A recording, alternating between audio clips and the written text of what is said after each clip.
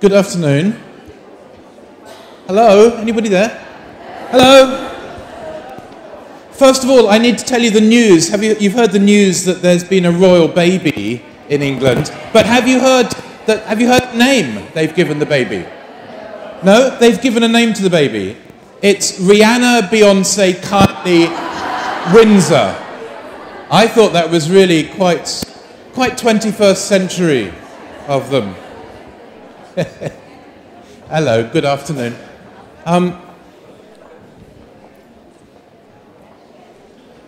Thank you for coming. Thank you for staying so late. I hope you've been enjoying this extraordinary conference. I've attended so many interesting sessions. Just today I've been inspired and excited by quite a lot of things that I've heard and seen. And I hope that's been your experience as well.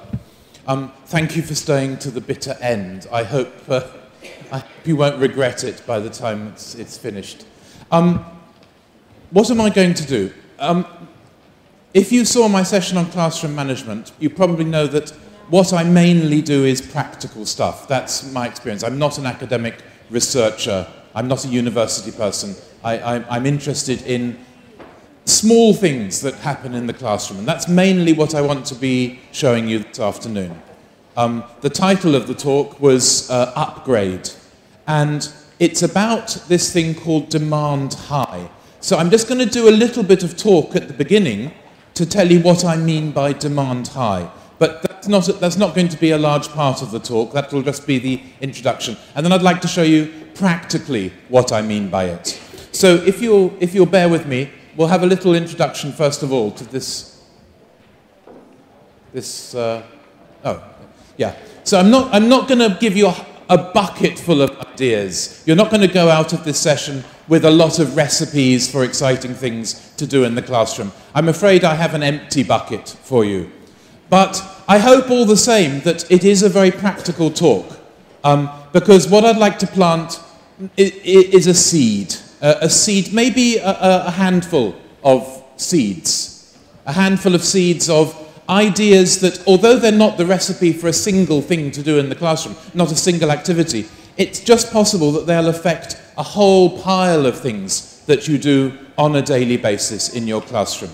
Some of the ideas you may think, that's not for me. That's fine. Maybe one or two of the things will resonate with you, and you might take something away that you can plant in your own classroom. The ideas I'm talking about are concocted by me and somebody who's been mentioned a few times in this conference. I don't know if you recognize this person. One or two people. This is Adrian Underhill.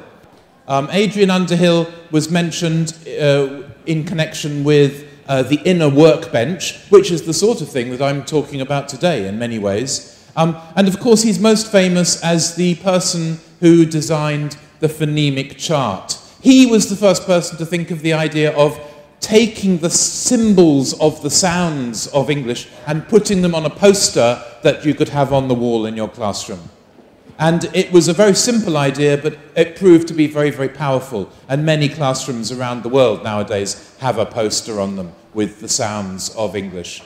Of course, lots of people ripped off this idea, copied it. Lots of publishers made their own charts, but his was the original. In fact, his was the original. You can see the power of the original chart because the phonemes are escaping off the chart and are slowly crawling over his body now. Like some alien invasion. So this is the original chart, and this is Adrian having a cup of tea in my house. So Adrian and I have been having a conversation about teaching for many, many years now. We worked together a lot, and we sit down and we talk a lot about teaching. That's our research method. And I'd like to just throw at you a few doubts about my own teaching that I had over the years, and that Adrian concurred with himself. And you can take this as something maybe to think of about your own teaching as well. Are these things true for you? I don't know if they're true for you, but you can ask yourself whether any of these doubts have echoes in your own mind. Well, when I teach, I hope that my learners have an enjoyable time in my lesson. Sort of a priority nowadays, isn't it? Learners should have a good time. They should enjoy their lessons. No more boring lessons. We need to have exciting, fun lessons. I said to myself, I really hope that that's true about my lessons. And I'm pretty sure they're learning something. I mean, there's not much point being a teacher in a classroom with students if they're only running around having fun and not learning anything. So those are my two sort of positive wishes about my own lesson. But I started to wonder, is there potential for more learning? And I began to have some serious doubts about what it is that I was doing in the classroom. I wondered, is it possible I'm actually putting too much energy, too much worry, too much time into all the add-ons? Now, what do I mean by add-ons? By add-ons, I mean those things that have sort of grown up around the business of learning the language. All those games and quizzes and extra activities and things that in some cases seem to have almost become the reason that we're in the classroom. That those add-ons have become more important than the language that we're studying. I don't know if you recognize that description at all. And I began to wonder, could the learning of the language itself be fun without needing extra things added on to bring the fun into the lesson? Because so often the students get into those quizzes and they're running around, point-scoring teams, etc., that just takes over completely. And I observe a lot of lessons, and something I observe in lessons I watch is that sometimes you completely lose track of what the lesson's about. I saw a lesson, it was an hour's lesson. It was meant to be about phrasal verbs. And it was a team competition with students going here and going there and filling in forms and talking to each other. And by the end, they had had a fantastic time, a great time. Lots of talking, lots of moving around, lots of fun. And not a single student in the class knew that the lesson had been about phrasal verbs. They just didn't know, because there had been such a lot of other stuff accreted around it. Could my lessons be more challenging, maybe? More engaging? Rather than by adding on the games and entertainment, could I find the engagement in the language itself? Is it possible that just working with language could be interesting and exciting in its own right? Is it possible that some of the things I do in class have become ritualized? That I do things that, because I think they're things that teachers do. I put students in pairs, put students in groups, tell them to have a discussion, tell them to do this, tell them to do that. But maybe I'm not constantly asking myself, is doing that actually leading to any learning? When I put them into a group and they have a discussion for 6 minutes or so, and then at the end I say, okay, great, thank you very much, was that interesting? And they politely say, yeah, it was interesting. And then I say, okay, right, let's move on and do the next thing. What was the point of that 6 minutes? Well, they were in a group and there's a bit of fluency, I suppose, and they had a discussion. But really, can I write down clearly what learning came out of that? Am I sure what I thought might come out of it? Did I just put them into a group and ask them to talk because that's what communicative language teachers do? That's what we've been taught to do. That's what our observers tell us we should do more of. But why? Am I really clear what came out of it? So this is the question. Might I be under-challenging my students? Might they actually be more intelligent than I'm giving them credit for? Might they actually be humans capable of being excited by learning itself? Might it be possible that I don't need to add on that fun running around game to something? That actually, if we just worked on the language and found the fun in that would be enough? Is it possible I could stop covering material? You know what I mean by covering? Turning the pages of a book, just so that I can say, I have turned the pages of the book. You know, when your director or head of department or somebody says, you have to get through 3 units by the 25th of October or something like that. What does that lead to? It leads to people turning pages of a book. Speed paging. Speed paging. But speed paging isn't learning. Speed paging is turning the pages of a book. Could I start to get permission from the people above, from myself, from the students, to go at the speed of the learning.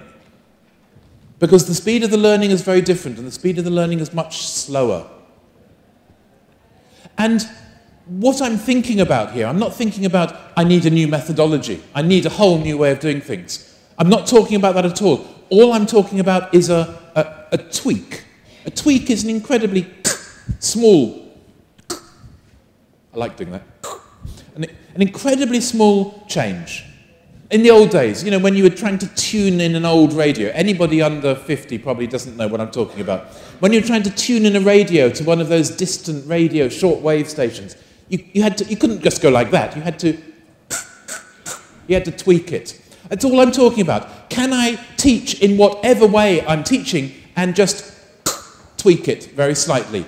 Tweak it in order to start thinking more about where is the learning, can I get more learning happening? If all that sounds like a bit pie in the sky, that's fine, I understand that, because what I'd like to do is I'd like to show you some examples of what I'm talking about later in the talk. Every student, every learner, every person has a current learning edge. And the learning edge is where you've got to at the moment. So, in my learning of Hungarian, I've got to here. And beyond this edge, beyond this cliff in front of me, there is a void, there is chaos, there is uncertainty, unknowing, all those things that I don't yet understand and I don't really know about. So what's a teacher's job? A teacher's job is to gently, there's that noise again, gently nudge the student further forward so that the learning edge moves forward. The learning edge is not fixed, it's changing all the time. Or maybe push your student off the edge. It's quite a dramatic approach to teaching, that one. I do that sometimes, but maybe nudge is a better word than push. So, out of the conversations I had with Adrian and out of the doubts we had about teaching, we came up with this idea that we called demand high. As I say, it's not a method, it's simply an idea, and the idea is, can I nudge them a little bit more than I do? Can I get rid of quite a lot of the add-ons and get something more out of the content that I'm working with? So demand high teaching is a nudge. And it's a nudge not at the level of a class, but it's a nudge precisely at an individual's learning edge. So that means it's different for you, different for you, different for you, different for you. And that requires me to work at different levels at different times within the same class. Now that's already a challenge to me as a teacher. And it's something I was talking about a little bit yesterday in classroom management. How can we work not just at the speed of the fast 4 or 5 students, but how can we work at everybody's pace? How can we do lots of one-to-one lessons and still keep it a class lesson? So demand high is a nudge precisely at an individual's learning edge. And the aim is to upgrade. You can't upgrade the whole language, but you can upgrade them from wherever they are to somewhere that is slightly better than where they are. And I'm talking a sentence at a time, or a sound at a time. Is it possible that I can move a student so that they are slightly better in one sentence? In writing it, or in speaking it, in forming it. They're slightly better. And constantly push lots of people through a lesson so that they all get slightly better. Which means that through the lesson as a whole, by the end, everybody is significantly better. You're probably saying, but that's what I do. Of course that's what I do. Well, yeah, maybe it is what you're doing all the time. But I think as teachers, a lot of the time, what we're doing is we're doing the exercise, we're doing the task. And we're not quite clear where the learning is going on. We check the answers. Okay, great, you got 10 correct answers. But what learning did that lead to? Have you really internalized it? Can you do something with it? With demand high, I'm saying, okay, do the exercises, use your course book. It's not saying don't use anything that you use, but find the places to push just a little bit more. Because all those slightly betters add up over time. They add up quite surprisingly quickly over time. And they add up to greater awareness, to greater knowledge, to greater skill, and to more learning. So what I'd like to do is I'd like to try and give you some examples of what I mean by this. If I summarize demand high as one question, it's this. Am I engaging the full human learning potential of the students in my class? They're humans, and humans have massive degrees of potential, interest, capability of learning. What schools tend to do in general very often is close that down. For lots of reasons, they close down that natural impetus and the students go off and they become hooligans or they paint on walls or whatever. Can I find a way to open up their natural desire to learn? We are humans, we love learning. That's what we do all the time, different things. And it gets closed down sometimes, but can I find a way to tap back into that? So imagine, here's a role play activity for you. Imagine you're an English teacher. Can you do that? Imagine you're an English teacher. Imagine you've got a nice class. Can you imagine that? Yeah? Imagine you like your students, yeah? Okay. Imagine you're working with a course book and it's a reasonably good course book. You have no big problems with it. Can you imagine that? Yeah? Imagine you've got a really high salary. That's impossible. You can't imagine. Okay, forget that one. Forget that one. You can't imagine that, no. Okay. Okay, so imagine you're an English teacher. And you've got a fairly low-level student, and you realise they don't seem to know anything about the present perfect. So it's just an imaginary situation. You realise that they don't know anything about the present perfect. Using a course book, you plan to work for 45 minutes on this to help this particular student, but maybe the whole class as well. Will your student be any good at the present perfect by the end of your 45 minutes? Honestly. Okay. Just quickly tell the person next to you the answer to that question. Will they be any good at the present perfect by the end of 45 minutes?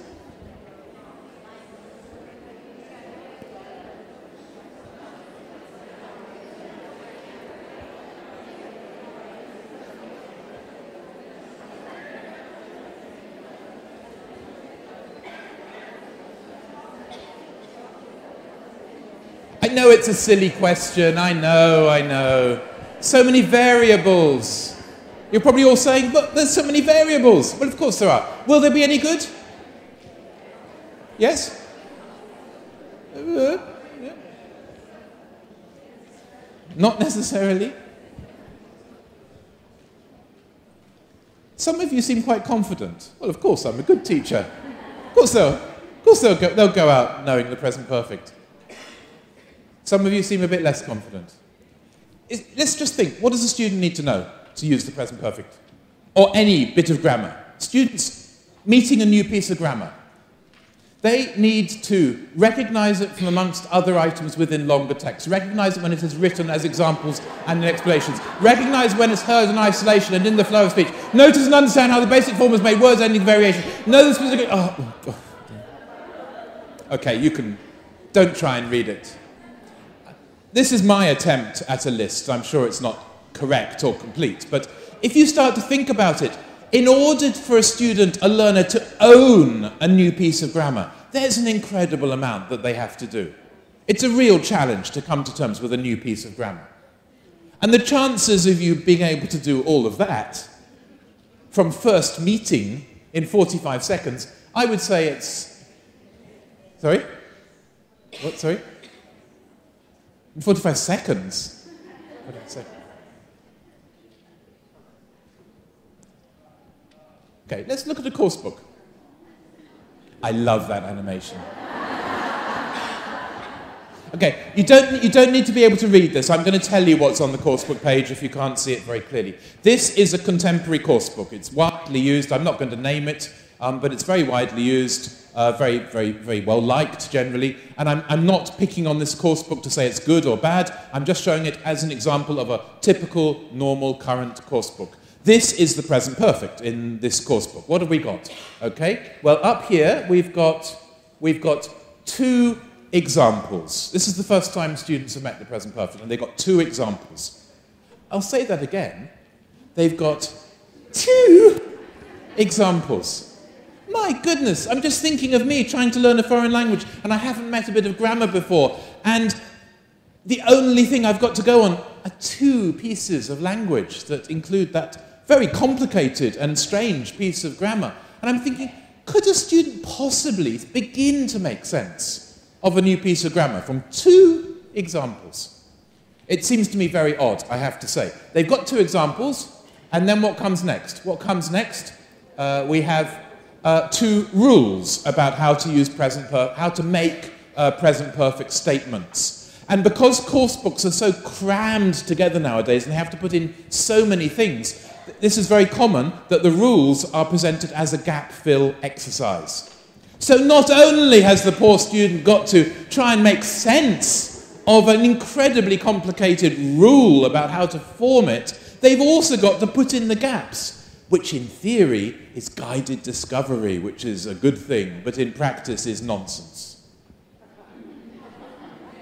Then there's a listening, which includes examples of the present perfect, followed by an exercise. There are 5 gap-fill sentences. These are sentences from the listening, which obviously include present perfect. Well, okay so far, you're probably thinking, that's fairly typical. Yeah, I recognize that sort of thing. Ladies and gentlemen, that is the present perfect in this course book. Present perfect statements, that's it. Finished. We've done it.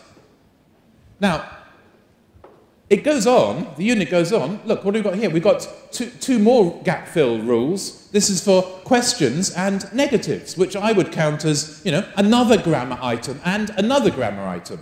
You need to learn these separately because they're not all the same thing and they can get mixed up and confused. And then we've got 7 gap fill questions to practice, questions and negatives, possibly a bit of statements as well. And I look at that and I think, if I was a student and I didn't know the present perfect and I saw that, I can't imagine how I could possibly learn the present perfect from that. Now, as I say, I'm not saying it's a bad course book. I'm saying it's an absolutely normal, typical contemporary course book. This is how they go. There's another example of relative clauses. I won't show you that one, but let me just give you a conclusion. You could not possibly learn the grammar items from the work in the books alone. I'm not saying the books are bad, I'm saying this is what books are like nowadays. But that's good news. It's good news because it means teaching is needed. There's a role for us, there's something to do. Our role, despite the fact that we are being pushed into it by directors and ministries who seem to think the book is the course, our role is to argue that very loudly and say, no, the book is not the course. The book is the teaching that happens with the course book. And there is, as you can see from that example, there's a lot of need for teaching. If you only do what's in the course book, they won't learn the present perfect. But if you expand a little bit on that, if you do a little bit more, if you have a little bit more practice, a little bit of attempts at production, saying things that a teacher can add to the experience of working with the course book, then we start to have a possibility that they will take something away from a present perfect lesson. So the books are not bad, but they're not the course. And we need to fight back with people who tell us, just turn the pages of the book, get through the units, cover these pages, and everything will be fine. Covering pages does not lead to learning. Okay, that's the end of the rant. I shall stop ranting now. I shall stop complaining so loudly. I'd like to show you some practical ideas. And I'd like to show you some very... I'm sure a lot of things I'm going to show you are things you do already, things you know about. I'm simply going to show you things and hope that I can emphasize why I think they're useful, interesting, or important. And the first comment I'd like to make, following on from what I've just been saying about books having very often 2 or 3 examples of new grammar items. First thing I'd like to say is examples are input. It's a brilliant way of learning about the language. The more examples you see of language at work, the more you can intake it, the more you can put it into your head and start to process it. And it's an astonishing thing how examples have gone away from English language teaching course books by and large. There are, in old books like, I don't know if any of you know Streamline, for example, there used to be lots of examples of language, and students learned from that. It had a lot of problems as a course book, but it was very helpful from the point of view of offering students ideas about how the language worked. So examples are input, and playing with examples is practice. So what I'm suggesting at the beginning here is that offer your students more examples. If you don't have, if your course book has 2 or 3 examples, offer some more. Offer extra examples. If you're comfortable with it, you can just spontaneously suggest some sentences. Maybe write them on the board or dictate them to the students. If you're not comfortable with that, you can research that in advance. You can actually go and look on the internet or in other grammar books or whatever and find more examples. Examples are very powerful, and they're a great way. Students can start to work out the patterns from the examples. And when you start playing with them, you've got something really interesting. A lot of course books jump directly from input about this is how a language item works. They jump directly into, okay, now do some communicative practice with that. And that seems a very big jump to me.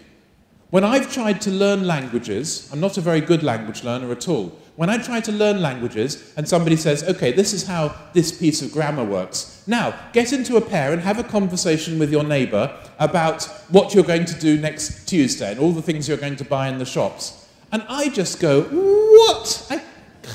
I've hardly begun to get my head around how this bit of language works. I'm just going to sit there silent if you ask me to have a communicative conversation with somebody else.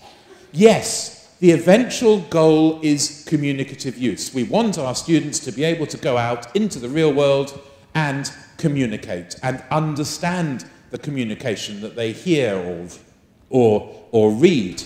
But that doesn't mean that the whole road towards that has to be communicative.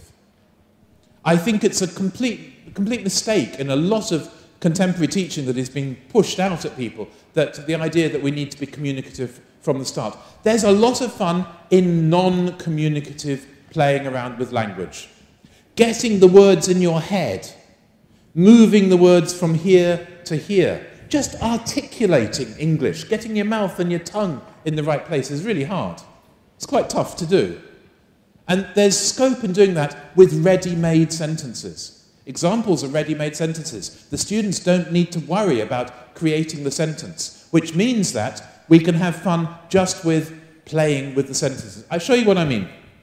I don't know how well you can read that from are the sentences readable? We've got a lot of present perfect sentences. Most of them involve never. Most of them involve never. Let's take an example. Okay, I don't know if you can see the one I'm pointing to up here. Okay. I'll point to it again in case it wasn't clear. Okay.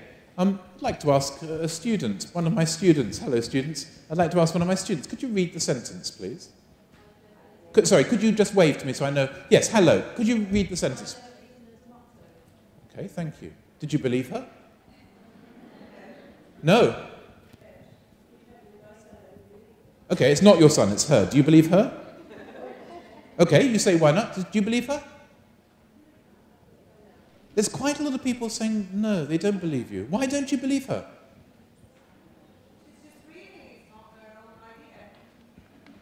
Sorry, who said the sentence? You. You're talking about yourself in the third person, yes? Okay, okay, yes, sorry. Why don't you believe her? Oh, you read this. Sorry, okay. Okay, I'm getting really confused now. You read the sentence, right, okay. Sorry, so you're talking about her, and she's just reading it. Okay, okay. How could she say it in a way that you believed more? What could you do to make it more believable? I'm sorry, you'll have to speak louder to reach me up here on the stage. Intonation. What about intonation? Okay, could you wave so I know where you are? Oh, you're right at the back. Okay. Okay, in what different way? What could she do to sound more convincing? Okay, could you give us an example? Oh.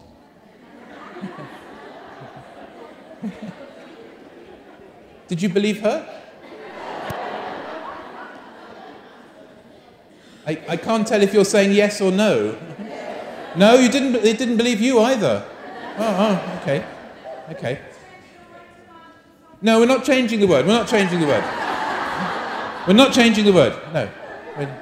Let's have somebody over here. Can we have somebody over in here? Can you say the sentence? Sorry, could you indicate? Thank you. Hello.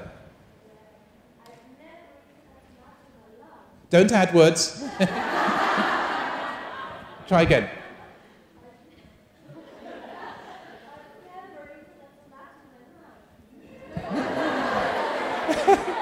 Don't add words, yeah? Okay, thank you. Okay, do you believe her? No, you're very fussy.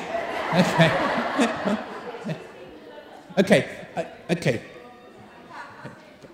I'm sorry, I can't hear what you're saying. I'll come back to you, but just, can I ask you, I'm sorry to embarrass you, can I ask you to stand up?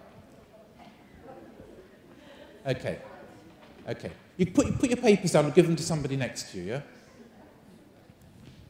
Okay, I'd like you to say the sentence again. This time, listen to her, but also watch her.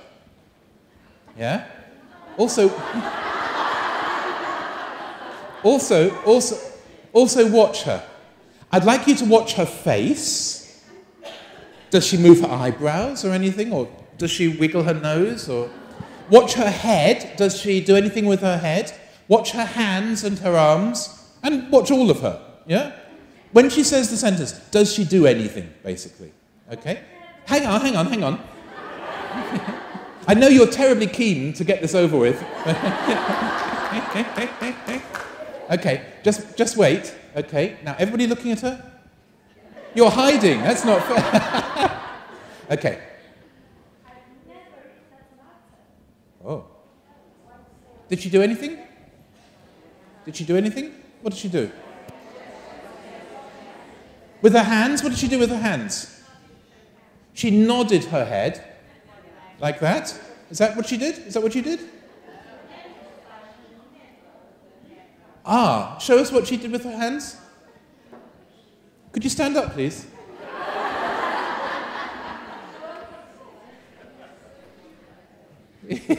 I heard serves you right. That's not very friendly.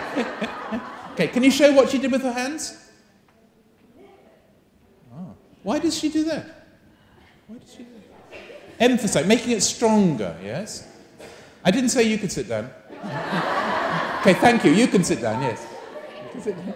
Okay. So we've got emphasizing with the hands. You think shaking the head, like that, was it? Oh, side to side. Why side to side? Ah, it's got a no meaning, hasn't it? Never, no. Okay. Okay. By the way, so I'm just going to pause for a second. You may think, I'm being horrible, making her to stand up and asking different things, and I probably am being horrible. I'd just like to say that what I'm showing you is something that I do, exactly what I do with students in the class. There's a tremendous fear of putting students in the spotlight. People often say, I don't want to put students in the spotlight. I think that's wrong. I think we need to get students used and comfortable with being in the spotlight. Because when you do that, you can start to go all round class and say, you try it. Okay, stand up, say it. And if you don't sort of jump on errors and say, no, that was bad or what, if it's all done in a playful way with people laughing, not laughing at, but laughing with the situation, then suddenly you've got a different kind of laboratory for working with language. It's a completely different kind of way of working. It's not, is that the right answer? Okay, that's wrong, not good. But it's, okay, now you try it. Okay, can you do it differently? What about you? In a classroom, maybe they don't need to stand up, but I asked her to stand up for visibility in this room. Okay, that's the end of that little pause comment. Okay, I'd like you to say it again, please. You can do the gestures or whatever you do with your face. This time I'd like you to listen to her saying it. Concentrate on listening. When she finishes speaking, don't say anything, don't make a comment, don't laugh, don't do anything like that. Just have silence. And in the silence, see if you can replay the words that she said in your head. So listen to her and then replay it on that little MP3 player in your head. Okay?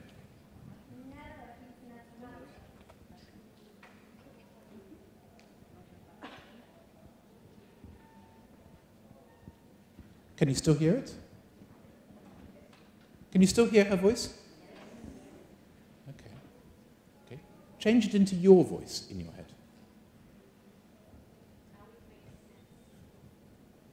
Change it into your voice. Can you do that? Can you change it to your voice? Thank you. You can sit down. I'd like you to turn to the person next to you and say the sentence, but don't say any of the words. I'd like you just to hum the music of the sentence.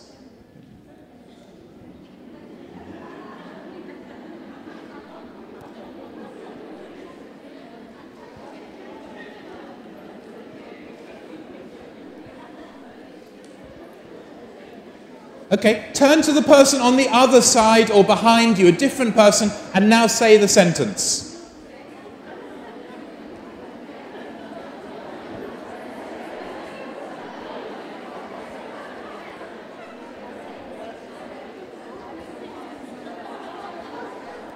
And now everybody say the sentence to me. Okay, could you say the sentence to me, please? You've never eaten a tomato? How was her sentence different from... How was hers different from mine? I was showing more surprise. So how did you know I was more surprised? Okay, don't just say intonation. What about it? What was different? More stress, yeah? Okay, but what about the intonation? Okay, I'll tell you, I'm sorry, I can't really deal with so many people shouting different things. I think I was louder, and I was higher as well in pitch, yes? So that made the whole thing sound more surprised. Okay, so I'm going to say now, I've never eaten a tomato. Did I change any words when I said my reply? The pronoun, yes? I changed I to... you, which, okay, so now I'm going to say I've never eaten a tomato. Can you say the reply? What's the reply? You've never eaten a tomato. What's this word? What's this word? It's not a. Students will say a, so you can correct them. No, a tomato. Okay. Okay. I've never eaten a tomato.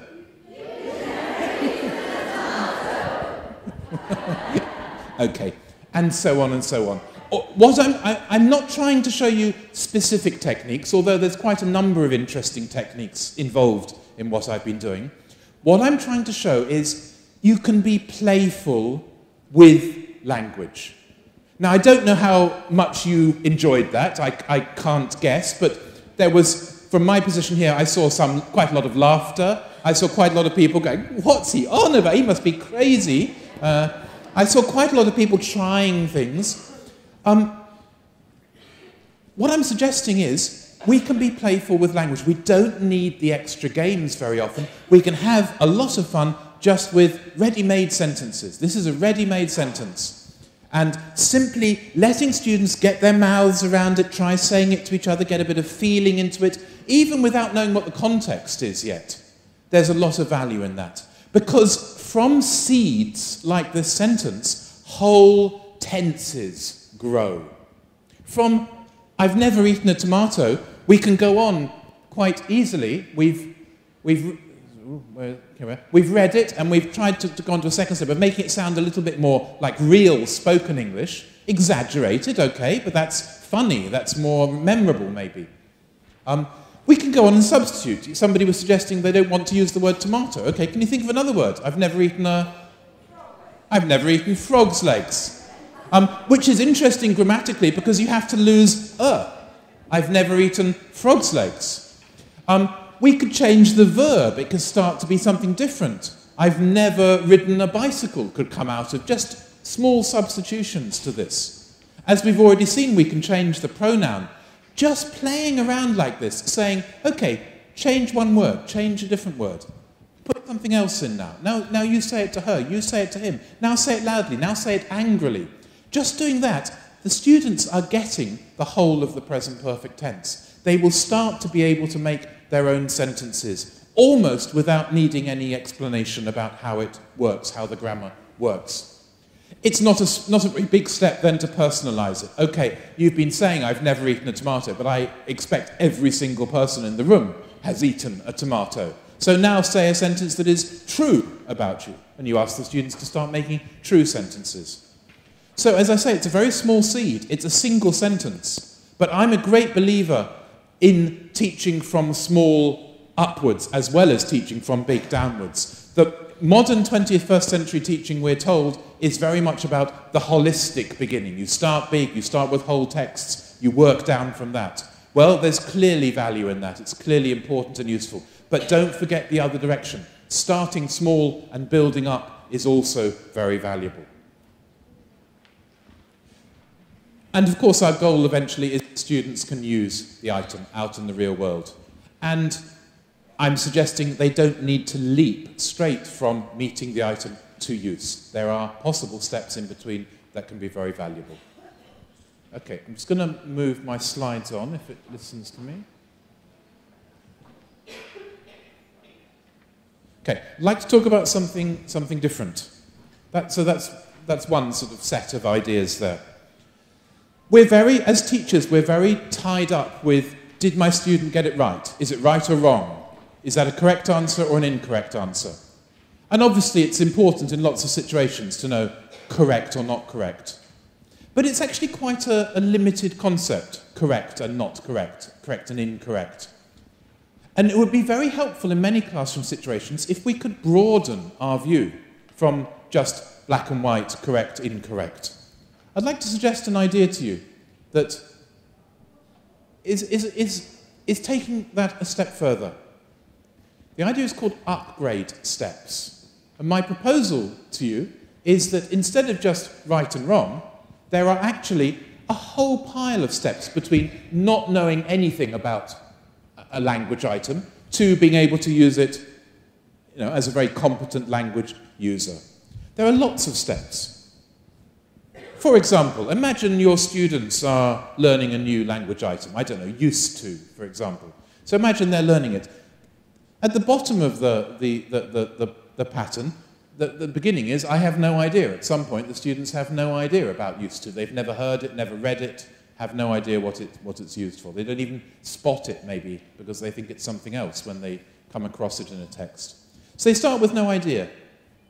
But there are lots of places before we get to perfection.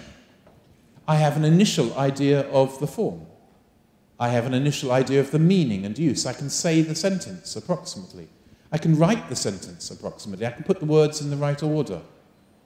I can make the words with the right forms and endings. I can spell the forms accurately. Interestingly, for many teachers in many classrooms, those last three, I can put the words in the right order, I can do the right forms and endings, and I can spell them. That is the dividing line for many teachers between saying correct or incorrect. If the students put the words in the right order with the right endings and spelt accurately, the teacher will typically say good, correct. But there are places to go beyond that. That's not the end. I can say the words with good sounds. I can say the sentence with good stress. I can approximate the intonation. I can say the sentence with meaningful intonation. I can make simple substitutions to the sentence to change the message. I can do all this increasingly fluently. I can use the grammar to convey the message I want to. I can fine-tune my meanings. And then I can integrate all that, all the new language, with everything I already know to start to convey meanings. So I'm suggesting there are lots of places between 0 and 100%. And what that means is you're not stuck in a classroom with the good students and the weak students. And the weak student, you ask a question to, and she gets it wrong, and every time you have to say, no, that's not correct, sorry, that's wrong. And the good student puts up their hand and says, I can do it, and she's got the right words in the right order, so every time you have to say, good, well done, that's correct. If you have this sort of thing in your head, whatever anybody says, you can push them to get a little bit better. Because from any point until you reach the very top, there is an upgrade that is possible. This idea of upgrade, whatever a student says, can you help them to make a bit better? So she doesn't always get negative feedback, she doesn't always get positive feedback, everybody gets feedback to help them to become slightly better. Let me just clarify, upgrade versus correction. An upgrade improves whatever is offered. It could be a mistake or not a mistake, into the best the student can do at that moment. Whatever you say, I'll help you to do it slightly better. A correction makes something wrong into something correct. Please notice, you don't need to have a mistake to do an upgrade. Whatever your student says, you can help them to get better. Your weaker student starts to feel better because it's not only her that gets told a correction every time. If there's a mistake, the upgrade includes the mistake. If there's no mistake, you can still upgrade. I quite like acronyms. Here's one for you. I'm sorry, it's a made-up one and it's a bit rubbish, but here it is. PROOF. And it stands for Playful Challenge, Repeated Opportunities, Upgrade, Feedback. Can I give my students, whatever they say or whatever they write, can I give them a little challenge to get it better, to make it better? And not just a single opportunity to do that, but a number of opportunities. And the way that I will do that is by giving them feedback that helps them to upgrade. So I want them to get tangibly, audibly better in this weird foreign language. I'm not asking for a big step forward, just a small step, a little upgrade. Maybe something like, okay, you've got all the words in the right order, the endings are right, the grammar is right. Can you say it faster? And say it faster is a really good challenge for stronger students in the class. Can you say it at twice the speed? I recommend that one to you as a little playful challenge. And I'm not just going to give you one opportunity to do it. I'm not interested in just, you got it right, I'm moving on. I'm interested in, can you, whoever you are, whatever your level in this class, can you get better from where you are? That may take 3, 4, 5 goes, maybe more. But I'm going to say something like, okay, you've got the right words in the right order, the grammar's good, can you say it twice as fast? And she has a go. And it's okay, but the sounds start to go. And I say, do you know what problems were there? And she might know herself, so she can say, let me try it again. So she has another go. And I say, okay, I'm going to say it now, listen to me. And I say it, and then she tries it again. And she hasn't quite got it. So I say, do you want one more go? And she has one more go. And it's significantly better than the first time she did it. Significantly better. It's taken 40 seconds or so. 40 seconds of a little one-to-one lesson in the middle of the whole class. I've got to keep my eye on everybody else. If they're not interested in what's going on, then I've got a problem. But generally, they're fascinated by this kind of thing because they're thinking, oh, I'd like to try that. That's interesting. I wonder if I could do that. And maybe if they are showing that they're going onto Facebook or something, I can suddenly say, just a minute, and come across the room to somebody else. You try it. And then come back to my little one-to-one mini lesson with this student. I'd like to give you more than one opportunity, because whatever you produced, you were somewhere on the continuum between rubbish and competent language use. And I'd like to nudge you just a little bit further along that line, just a tiny bit further. And my tool for doing it is going to be giving you feedback. Not about everything at once, not about every mistake and every problem, but a small, achievable step. I can do that, as I just said, by modeling for myself. I can actually say it myself. It may just be a sound, maybe a whole sentence, maybe a chunk of language, but I can model it by myself and ask you to copy it. Other ways of giving feedback. I used my fingers. I could show you the structure of your sentence on my fingers and point out where the problem is, the third word, for example. Or I can tap the rhythm, and you can listen to that and then try and say it according to that rhythm. I can ask a question.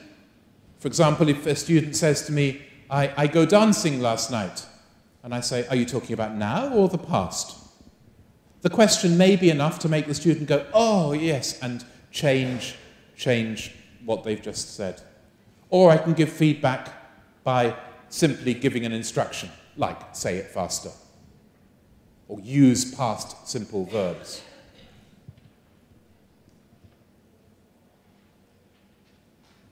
I'd like to show you one more idea before I stop. And this idea is called 3XP. And 3XP stands for 3 times practice. And you can probably already guess what I'm talking about. Don't worry about the exercise. This is just a picture as an example of an exercise. I'm not going to talk about it in detail. I get nervous when I see teachers using exercises, and often when I use exercises myself, and the teachers go through and say, okay, what's the answer number 1, what's the answer number 2, what's the answer number 3? Good, good, good, good, good. And I sort of think, okay, they've got the right answers, the teachers checked the answers, they're mostly correct, 1 or 2 mistakes corrected. But was that really as much learning as was possible from that exercise? You know? Sorry. Was that really the most that was possible from that exercise? Would it be possible to go back into the exercise again, like a gold miner, and actually get a little bit more out of it? Actually get a bit more, extract a bit more value from it. And that's all the 3XP idea is. It suggests that rather than just doing an exercise and moving on, do an exercise and then do it again and then do it again. Not the same, but slightly differently each time. Here's an example. So, first time, we do the exercise, then we check it, just as normal. So number 1, do what you normally do. But instead of moving on, go back in and find if there's learning still unlearnt. My experience is that most students can go through an exercise, they'll come out of it, and they haven't learned a single thing that was actually in the exercise. They haven't got the thing that the exercise was about. So here we are, we go back in a second time. Okay, guys, you've done the exercise. Now cover the words, cover the exercise up. Can you remember the sentences in the exercise? Can you remember them? Say them to your partner. It's not a test. It's not a test. Whenever you want to, don't have to ask me, whenever you want to, you just uncover it and have a look. And then when you've done that, cover it up again. Just test yourself with your partner. Can you remember the sentences? This is addressing something that contemporary language teaching hardly addresses at all: memory. If you'd learned a language sort of, I don't know, 20, 30 years ago, memory would have been a significantly bigger part of language learning. Students went home with long lists of words. Students learnt whole texts by heart. Nowadays, memory is so important, but we hardly address it in much language teaching. I can't speak for you. I don't know what you do in your classes. So if that's not true for you, please exclude yourself from that comment. But this addresses memory in a fun, interesting, engaging way. It's not adding on a game. It's the language itself. What's happening in this game-like activity is that the students are taking the exercise off the page, dead language on the page, and making it living language inside their heads. They're actually putting into their database all these pieces of language that will start to become available for them to use themselves. And then we've done that, we've got a bit bored with that. Okay, number 3, let's go in again. Now, practice saying the sentences more naturally. Say them to each other, say them to me. Think about your face, think about any gestures you use. So say them to each other. I'm not saying this is the only way to 3xp, this is just an example, but the idea of going in 3 times and seeing if you can extract real value from it. Well, it's 1 for the money, 2 for the show, 3 to get ready. Now go, cat, go, but don't you step on my blue suede shoe. Well, of course, that's Elvis. You're probably wishing I'd stop talking and just let you listen to that. When Adrian and myself, when we talked about this 3xp idea, he came up with an interesting version.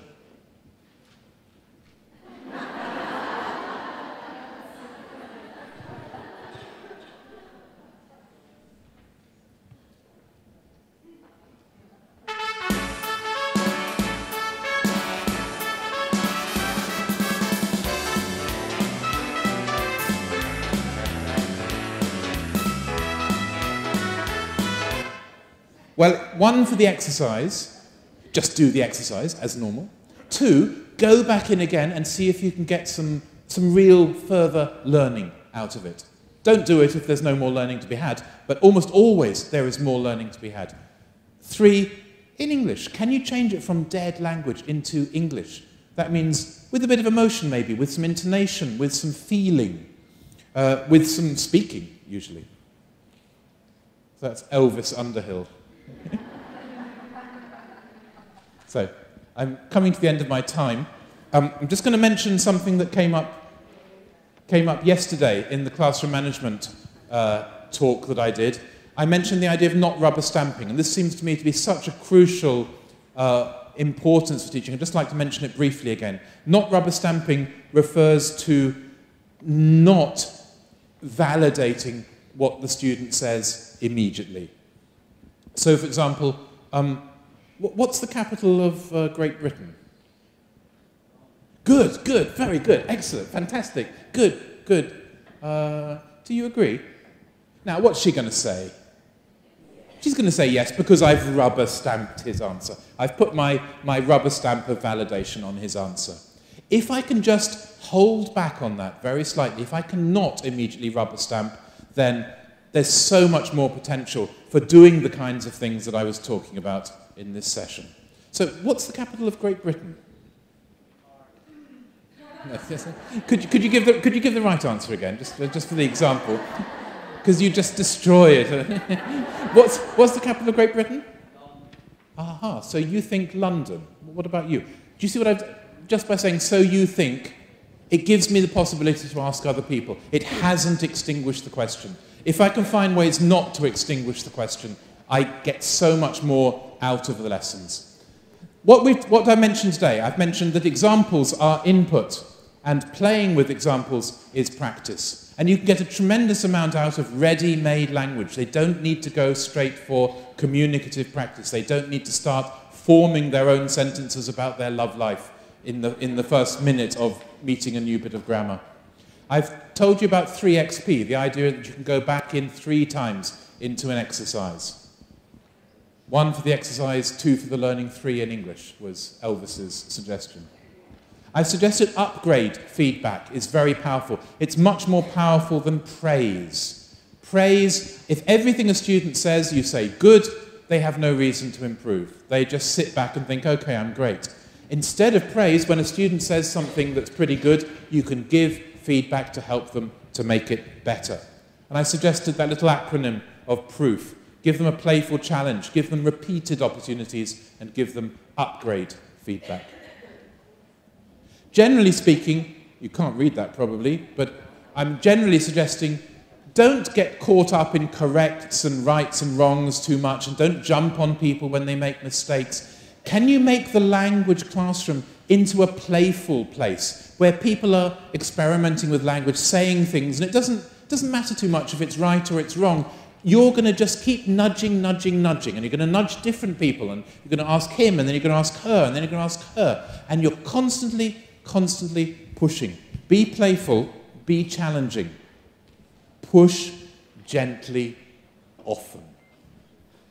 Thank you.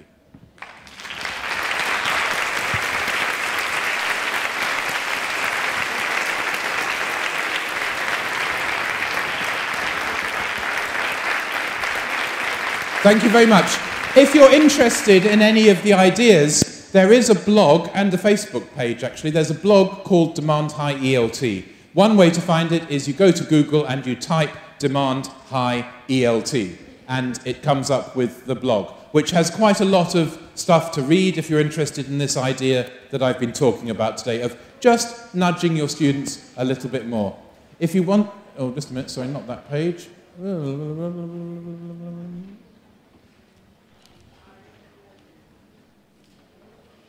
Sorry. Up here, there is, if you'd like the web address, that's the address up there. I'm also on Twitter. I've been sponsored here by Bell, and I hope I'll see some of you in the summer at our teacher campus, where we run lots of teacher training programs, 2-week programs, funded usually by the European Union. So if you're not coming this year, please make sure that you apply for next year and get your funding for a free course, and we'd love to see. We're in a Cambridge University college, so it's a fantastic location for teacher refresher methodology programs. Thank you very much. Thank you.